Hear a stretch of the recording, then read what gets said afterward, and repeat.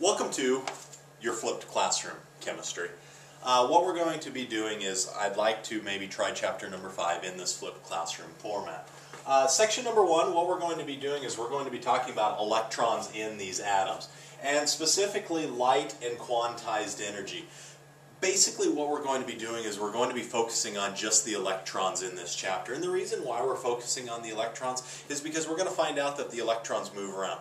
The nucleus, your protons, neutrons, what's in the middle stays in the middle. Nothing gets in, nothing gets out. If you remember Rutherford's model of the atom, okay, again when we were looking at his model of the atom, basically his model had the nucleus here and had those electrons on the outside. Okay? And again, the problem with his model, okay, there were problems that existed. First thing is, his model lacked detail of how the electrons were arranged. If you think back to that picture I had on the board, yes, we did have the protons in the middle. But the problem was, yeah, there are electrons, but specifically, where are they at around that nucleus? Are they all in one ring? We know right now there are 7 rings. Were they moving 3-dimensionally? Were they moving 2-dimensionally? So again, his map lacked a lot of detail about those electrons. His model of the atom also could not explain why the electrons were not pulled into the atom's positively charged nucleus. Again, we know positives and negatives want to attract one another. But when you looked at his model, again, he couldn't explain what would really cause that atom to implode if they did literally attract one another. And finally, his model of the atom couldn't explain the differences in the chemical behavior of those elements. We have 114 different elements on the periodic table, but what made hydrogen different than oxygen? What made both of those gases different from calcium, that is a soft silvery metal? In the early 1900s, certain elements were found to emit visible light when placed in a flame test. Some elements are going to produce orange color, some are going to produce green, some are kind of the blues. Think of a fireworks show. Okay? Again, you got all of these fireworks going off and you've got these beautiful colors that are being emitted. But again, certain elements emitted different amounts or different colors of visible light. And this allowed scientists to conclude or begin to think that light given off was going to act like a wave. So this color difference was going to have a wave-like behavior. What they said, all of this light that these elements were giving off was going to be electromagnetic radiation. Electromagnetic radiation is just a form of energy, okay, that's where the light comes in, that exhibits wave-like behavior. So the light color that is given off by the fireworks, again, it was going to have wave-like characteristics. And more specifically, it acted like a transverse wave. And again, when you look at this transverse wave going up and down, kind of like ripples of water, again, we have some characteristics here. High point on a wave to high point on a wave, wavelength. Also, you could also look at the low point to low point. That also will be wavelength. Highest point, I know they call it peaks. I'd like you to know it as crests. Okay, so again, I'm not going to have you know that one there. We're going to look at the high points as crests. Okay, so the high point on a transverse wave is going to be your crest. Low points. Low points are your troughs. And then the last one, from your rest position or middle to the highest point, or rest position to lowest points. Because these waves are symmetrical, we're going to say that's the amplitude. And amplitude is going to represent the amount of energy in a wave. Looking at a little vocabulary, amplitude, like I said, that is the amount of energy a wave has. Think of going to the beach or to the ocean. A wave that hits you shin high is going to be a lot less, or have a lot less energy than one that comes in and hits you about shoulder high. One hits you shoulder high, it's going to probably knock you over. Wavelength, like I kind of identified, going from crest of one to crest of another is going to be your wavelength. So it's distance from one point on a wave to an identical point on the next wave. You can literally go, if you want, rest position to rest position. You can go from low point to low point. So I could go from there to there.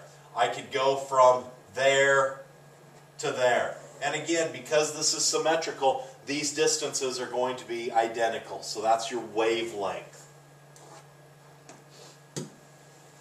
And then the last one is frequency. And that one's going to be more of a timing thing. If I start a stopwatch and I say, okay, 1 wave, 2 waves, 3 waves, 4 waves, what we're doing is we're counting how many waves are going to pass a point in 1 second. Okay? So again, if you hear something of 25 hertz, what we're saying is it's 25 waves per 1 second of time. The other thing that they knew about electromagnetic radiation or electromagnetic waves was they all moved at the speed of light. I don't care if we're talking about X-rays, microwaves, gamma waves, anything like that. Anything that was electromagnetic waves moved at the speed of light. There's going to be your symbol for the speed of light.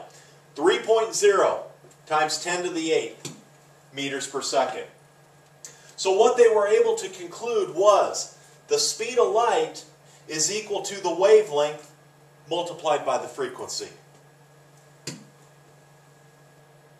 Looking here, wavelength, and again it's going to be measured in meters. Frequency. Frequency is going to be measured in hertz. Now, what is a hertz? Really, it's a wave per second. So when I say 25 hertz, we can say 25 waves per second. Or, again, notice where seconds is at. Seconds is in the denominator. So we can also say it's 25 seconds to the negative 1 power. What scientists were able to conclude was, remember what we said, the speed of light is equal to the wavelength times the frequency. If the speed of light was a constant, guess what? These two had to be indirectly related to one another. As one goes up, one goes down to keep that same 3 times 10 to the 8th meters per second. If we go ahead and look at an example problem, we're going to be talking about microwaves here. It says microwaves are used to transmit information. Question says, what is the wavelength? Okay, right there. Important. What is the wavelength of a microwave that has a frequency of 3.44 times 10 to the 9th hertz? So when I go ahead and I look at my equation, I say wavelength is equal to speed of light divided by frequency. Now, again, I know a lot of you sometimes like that circle equation. So if you want, we can go ahead and set it up like that. Speed of light is equal to wavelength multiplied by frequency. So when we go ahead and want to solve for wavelength, we're going to take the speed of light divided by the frequency. So by doing that, we're going to take the speed of light, 3.00 times 10 to the 8th meters per second. We're going to divide it by 3.44 times 10 to the 9th, and when I plug that through my calculator, I get 0.0872 meters. Again, when you're using your calculator, I'd like you using that double E button. Again, when you sometimes type it in as 10 times 10 raised to the 9th power, if you don't use parentheses, you're going to get yourself in a little bit of trouble, okay, with some errors in answers you might get. The problem, though, was scientists thought that the color of light that was given off by an element was due to the amount of energy that object had gained. And what I mean by that is when you think of a piece of iron at room temperature is going to be just kind of a grayish metal. When I begin to heat it up, it turns red. And if I get it extremely hot, it's bluish in color. So remember what I said. Sodium is going to give off an orangish color. Well, how can you say that an element has 3 different colors? And that's something that couldn't completely be explained. Well, what Max Planck looked at was he realized that the wave model could not explain those emission of the different colors at different temperatures. Because again, if you say a fireworks goes up and it gives off a bluish color, that element that's in that compound is always going to give off a bluish color. How can we go from gray to red to blue and have 3 different colors at different amounts or at different temperatures? So what Max Planck basically said was, you know what? That wave-like characteristics can't be true. So what he proposed was this idea of quantum. Quantum was the minimum amount of energy that can be gained or lost. Notice what we're saying. It's not waves anymore. It's now energy. Okay? He was looking at different amounts of energy. room temperature has less energy than, just say, kind of an orangish red flame. All of a sudden, when you get a really hot flame, it turns that blue in color. And again, that blue in color is going to kind of be passed on. So he said that it's not waves, it has more to do with the energy that has been gained or lost. So what he did is he said we need to calculate that amount of energy in a substance that is needed to give off those different colors. What he said was quantum energy. E is energy, but quantum energy is equal to some constant multiplied by frequency. Okay? Quantum energy in joules. Okay, so energy is going to be measured in joules. Again, V. V is still frequency like we just talked about before, and it is still going to be measured in hertz. And what he did is he came up with this Planck's constant. And Planck's constant is just going to be 6.62 times 10 to the negative 34th. I think your book might say 6.626 times 10 to the negative 34th joules seconds. And what we're saying is, according to Planck, there were only certain multiples of energy. And what I'd like to do is I'd basically like to say it's like a stair step. Okay? I'm here. I'm at ground level. I'm at my lowest energy state. Well, guess what? When I step up here on this chair, I'm at a higher energy state. Now, the thing is, I can't be in between levels. You know, even if I do this, well, look where my top foot is. It's on the chair. Okay? Even though this foot's down here, I'm at this level right here. If I step up onto a desk, again, I'm at a higher energy level. I'm either here, here, or I'm here. You can't be in between levels. Okay? You're here or you're here. And the thing is, electrons either gained or lost that energy. If they gained energy, they had to gain enough to jump up here. When they lost, they had to lose enough energy to fall down here. So it's certain stair steps. You can't be in between steps. You're either here or you're up here. There is no in between for this quantum energy. Albert Einstein, kind of heard from him, from Mr. Randy Nadler, as we were talking, had a lot to do with this. He looked at the wave-like characteristics that scientists talked about. He looked at this energy that Planck talked about. And the thing was, he found out that it is not a wave-like characteristic. It is not quantum energy. And he came up with his idea of photons. And the thing was, they actually both were correct. A photon is a particle of electromagnetic radiation. So it really did have those wave-like characteristics. But the thing is, these photons don't have a mass, but they carried quantums of energy. So, like I said, the individuals who said that it was a wave-like characteristic, they were correct.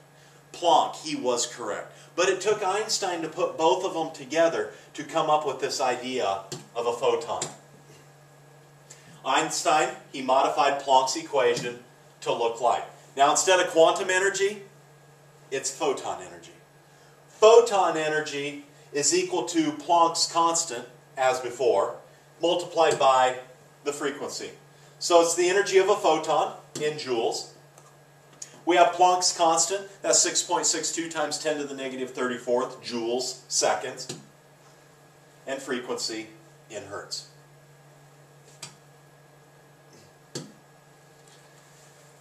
Now, the one thing that is unique about each and every human being on the face of the earth is every single person has their own set of fingerprints. Same thing really can be said about the elements. Every element and every compound will emit or absorb certain frequencies of light. And it's very similar to our fingerprints. No two elements will have the same exact emission or absorption of light. No two compounds will have the same absorption or emission of light. So the thing is, they're very unique, just like each and every human being.